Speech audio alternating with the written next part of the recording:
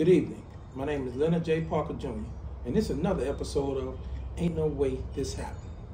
I'm a retired teacher from the Louisiana public school system of 30 years, and I'm going to give you two things that happen in the public school system, and you got to figure out if it happened or not.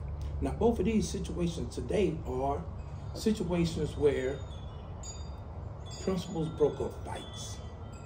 We start off in a middle school, and you had this principal broke up a fight.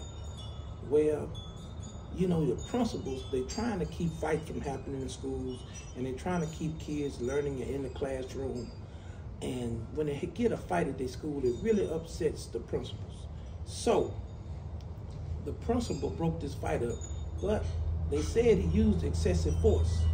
So when he broke the fight up, he used excessive force. So what they did was they told the principal they're going to transfer him to the high school, because this happened in the middle school. When they transferred him to the high school, they informed him that his contract would not be picked up for next year. That means he's going to be losing his job. So he has basically 3 months to get ready to find him another job. Now you look at some situations where police officers leaving the house and they use excessive force. They trying to do their job. And this principal had a fight in his school, and he broke it up a little too rough and lost his job. They transferred him to the high school, and then 3 months later, he didn't have a job anymore. And 2 kids who was fighting probably got 5 days suspension. You think something like this happens? Our next fight is at a very, very large inner city high school where the principal broke the fight up. Now everybody remember the movie Joe Clark, where Joe Clark was walking around with the bat in his hand, having discipline on campus because he was in this inner city school. Well, this principal was doing something real similar, but he had a stick in his hand. And he had a very tough fight.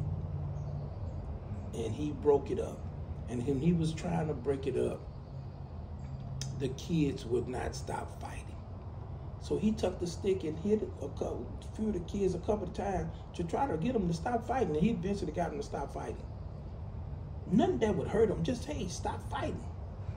Well, that principal lost his job.